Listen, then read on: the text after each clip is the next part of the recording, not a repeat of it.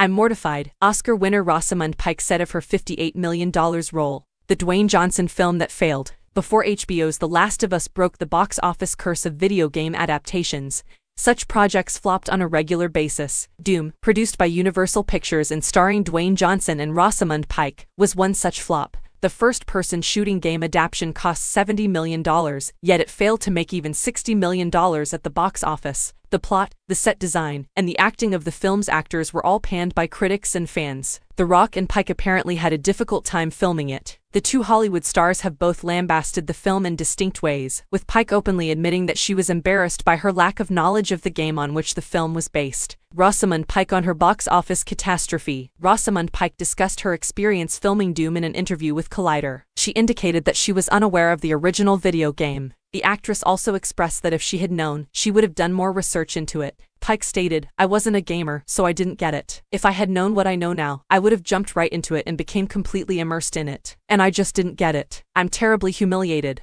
I'm humiliated because I had no idea what it meant and had no idea how to go about finding out." Pike went on to say that the internet did not exist in its current form back then. As a result, fans had few options for voicing their opinions about the Doom adaptation. But, the actress revealed that she is taking a different approach with her The Wheel of Time series. Pike stated that she had embraced the fan culture and even gone to chat rooms to understand what they love or dislike about the series and the books. She only wishes she could have done the same for Doom. "I really wish I had known to do it for Doom," Pike says. "So it's a cause of sadness for me that, to be completely honest, I didn't know enough about the company." Dwayne Johnson, her co-star, also had negative feelings about the picture. Dwayne Johnson revealed in a 2005 interview with MovieWeb that he was a fan of the Doom game and also liked the storyline for the film, despite the fact that he thought what Universal Studios was trying to accomplish was quite ambitious. The Rock, on the other hand, had a difficult time filming the project. He described the shot as stressful and bemoaned the fact that he never saw sunlight. As per Johnson, "To be honest, it was a really intense shot. We were gone, and I was gone from home.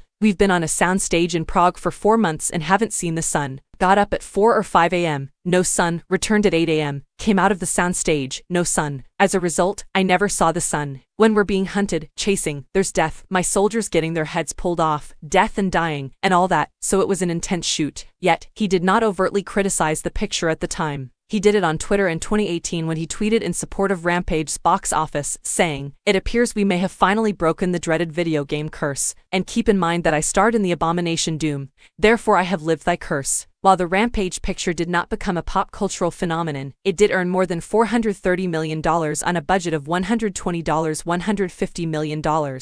Johnson is now firmly established as a bankable talent. Rosamund Pike, on the other hand, has amassed an enviable career, culminating in an Oscar triumph. Both stars have long since gone on to different projects.